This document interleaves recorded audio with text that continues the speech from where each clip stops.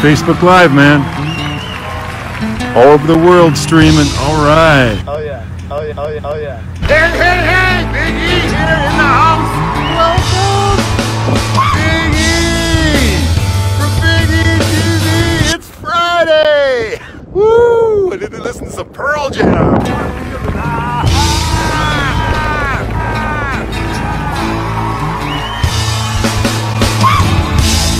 Braving the elements, as they say.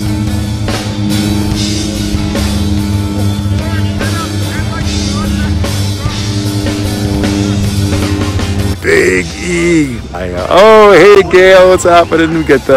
We're down here on the First Nations lands, I'm sure, no doubt. Hey, I got nothing to say today, other than just. Looks like Kai's in the front row now.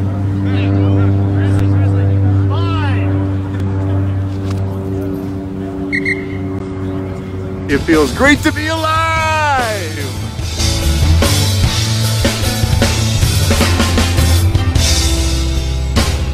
I'm starting to feel like it's getting that time of year again, folks. Vitamin C, vitamin A, vitamin D, and enough sunshine. As you can tell, I'm on the BC ferries. Hey, Freddie, what's up, buddy?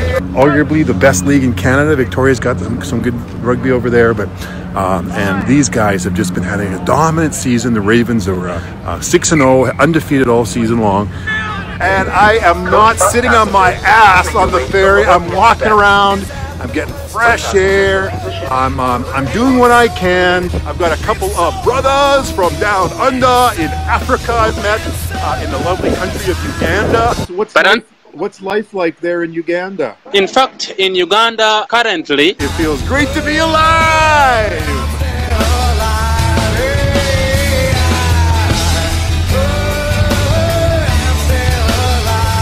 Unfortunately, Ronald, I think we can do it. It's happening, buddy. Ladies and gentlemen, all the way from Gulu.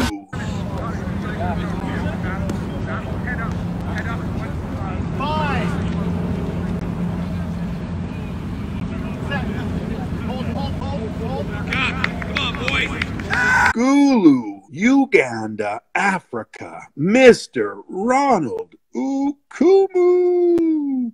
It feels great to be alive!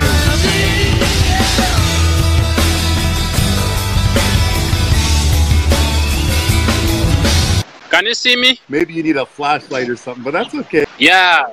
Awesome. It's really dark in Uganda. Tell me a little bit about yourself. To not get into that place like every year, this time of year, certainly for Canadians and those of us in the northern hemispheres around the world, let's see if we can be more aware, you know, as the winters get on and we get away from, you know, the routine where all of a sudden we're just not getting enough exercise and we're not getting the blood pumping and we're not being as happy as we are, let's say, in the summertime. Woo! I didn't listen to some Pearl Jam. I feel alive.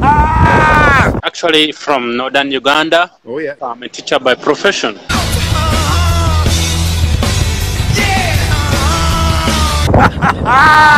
So I do teach history and theory. That's my subject of specialization.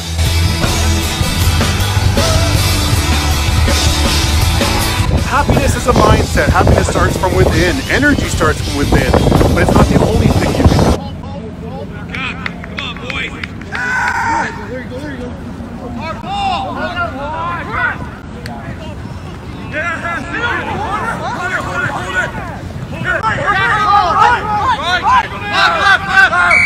You're an educator. Let's talk about Ugandan education. Do the youth of Uganda get a healthy education they have to pay for? When they say no one's home, that means they're going to kick it. Okay, these guys are on it. You can socialize. You can be together with one another. Facebook Live, man. All over the world streaming. All right. Oh yeah. Yeah, in Uganda, if you want education, you have to pay for it. Oh, yeah. But then there's what we call UPE, and then USH. Shine on you people, everybody. At Jericho Beach. Yeah, I just love watching these guys. They're so big and strong. They're just killing it out there. And Ravens went undefeated through the regular season. It looks like they're going to cruise here to semifinal victory over Capilano. Well, thank you, Gail. Be our guest, she says. Gets together, try to love one another right now. As a First Nations former chief of the Musqueam Indian Band, that means a lot, Gail, coming from you. Thank you very much. Although the quality of education in UPE, it is not the standard. Most of the pupils from well-to-do family, they tend to go in private entity or private school. They have to pay for it to get the service of education.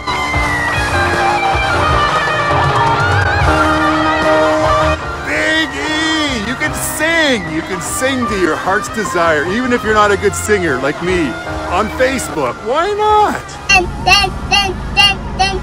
I see a little silhouette over my. I see a little silhouette over my. Scammoosh, scammoosh.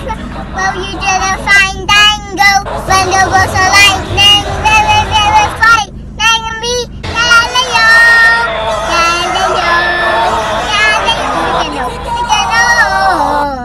And what school do you teach at? Do you teach at private or public? I first started from the government school. Okay. That is the UPE school.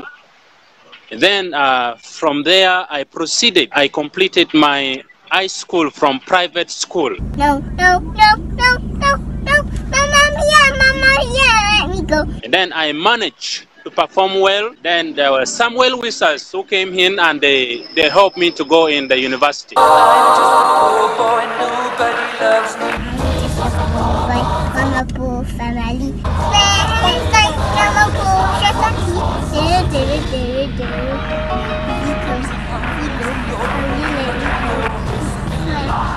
No! Then I completed my course in education. I started my education from the entity. Okay. We will not let you go. Let him go. We will not let you go. Let him go. We will not let you go. Let him go. We will not let you go. Let him go.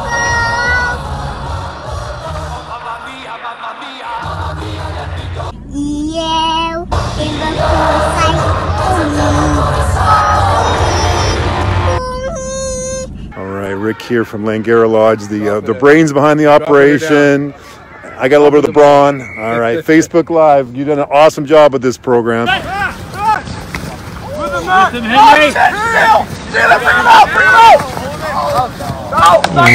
I have moved out of our own place, or where I was born. It is in northern Uganda. In Gulu? In the district called Kitgum. That's where I was born from. At the moment, I'm not in Kitgum, just because I'm looking for something for survival. Yeah.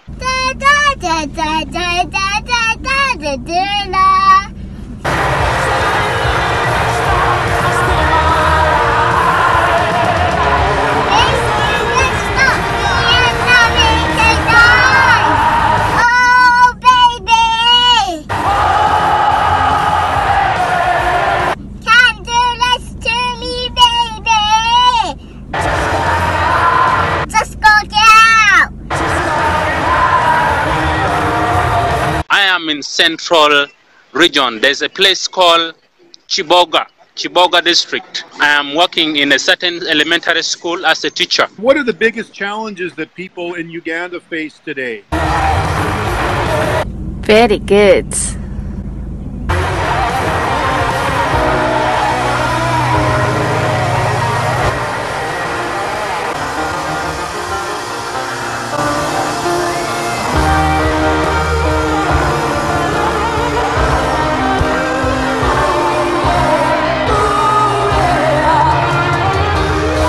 The biggest challenge that is in Uganda, the most important one is about the freedom that the country is not free.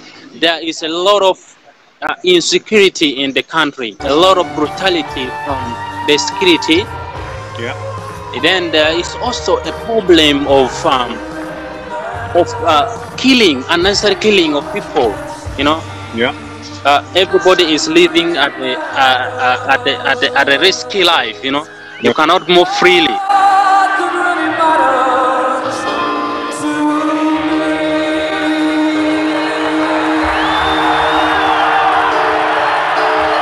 So in Uganda, there's also a high level of poverty. That is the biggest things. People strive to put things on the table. Right. You know, high level of poverty, and there's high level of illiteracy, because there are people who are from family who could not afford to pay for quality education. Right. So they end up going in the government school where they don't offer the basic education for this for the citizens.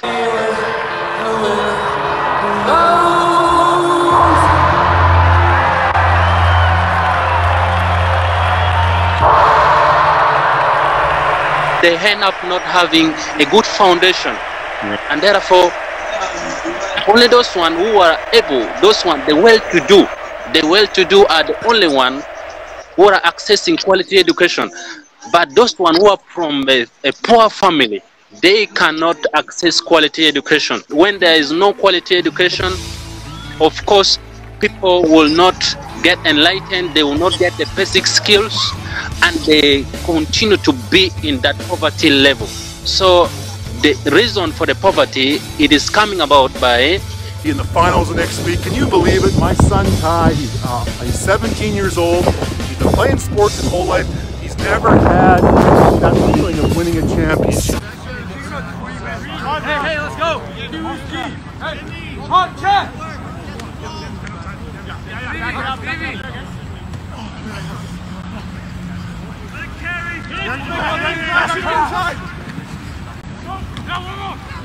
People not receiving the quality education that can equip them with skills, then it is coming about by government not creating jobs. And at first, the quality, the education system in Uganda, it is not practical, it's more of theory. I can't believe it. I'm not trying to brag, but I mean, maybe it's because we had so much more diversity in sport back in the day. Oh my goodness, by the time I was in grade 12, how many championships I had won?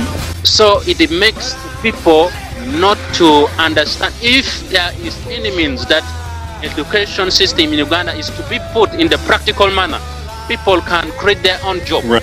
and there will be job markets for people. But education system in Uganda is more of theory, it is not practical. Okay. So that is the biggest problem in Uganda. I understand. Of course, as my mom pointed out too, half of those were, you know, in a very small pool in Nelson, BC. I am in the Queen City, Nelson, BC. I'm in Nelson. Let's do this, folks. Woo! Woo! Oh yeah. But of course, Ottawa had some pretty tough tournaments, basketball tournaments, volleyball. If you could give your students very practical, pragmatic advice, you know, when they're getting out of school, if you could give them a toolbox, what would be the kind of things that you would say to them if you were free to give them good advice to be a survivor and a thriver in the Ugandan society? Man, oh man, do I miss Whitewater. This is the Dynamite Run, double black diamond. No hill in North America has as many black diamonds, double black diamonds as yours truly. Woo! It's cool out here. Yeah, actually, for us we have the syllabus, you know. As a teacher, you have to follow the syllabus. Right, exactly. And it is established by the Ministry of Education, Right. no? Right. And Sport. And you have to follow it.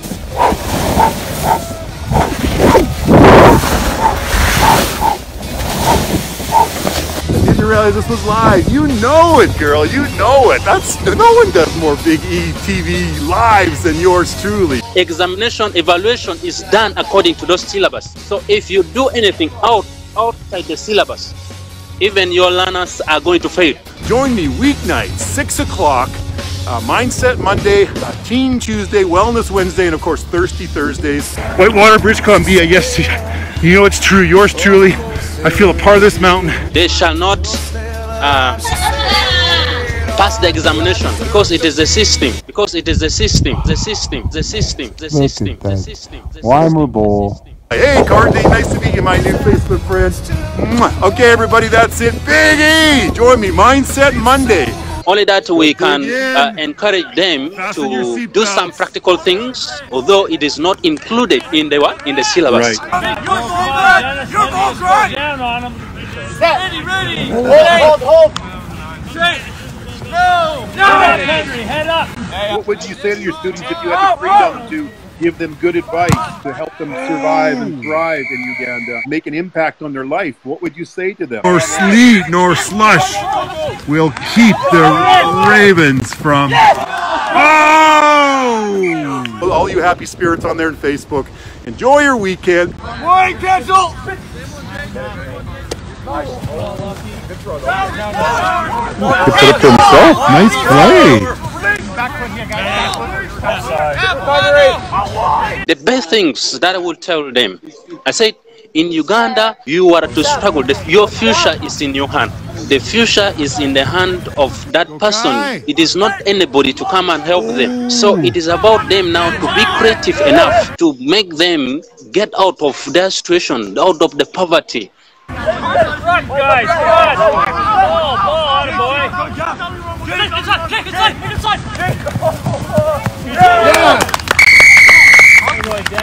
Whoa, good take. Good job, fellas. So it is about them now to reason, to go extra mile. Yeah, get ready. Whoa. Oh, the wall. To reason, to go extra mile. This. Ooh, sneak play. I got it, Chris, got the way. To not only enclose themselves within the standard of the government, but they should go extra miles and do other things for themselves. Yeah. Okay. Big E, and we will catch you Mindset Monday. What kind of government is in Uganda? Is that a democratically elected government? So in Uganda, But I'm going to try to have a conversation that's a little bit bigger than ourselves. I'm starting to see who the real Big E fans are out there. I'm going to have to do something real special for you.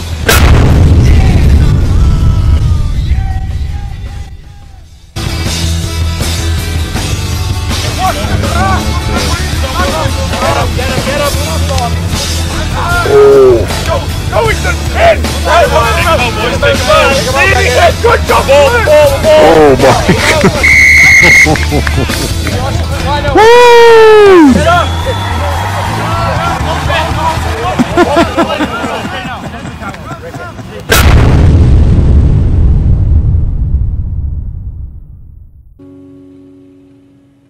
the government that is in control, it has stayed for over 32 years. Wow. So you cannot be in power for 32 years and you say you are exercising democratic government. Right. All right? Right. So someone cannot stay in power for 32 years. You cannot say you are democratic when you are in power.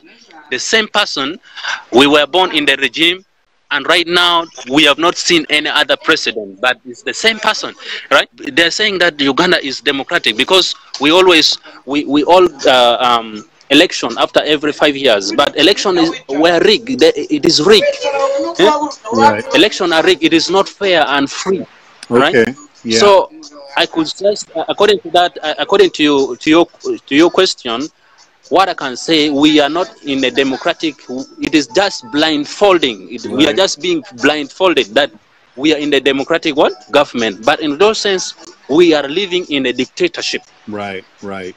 How about some good news? Tell me something nice about the Ugandan people. Tell me about the people of Uganda. It sounds like they're survivors.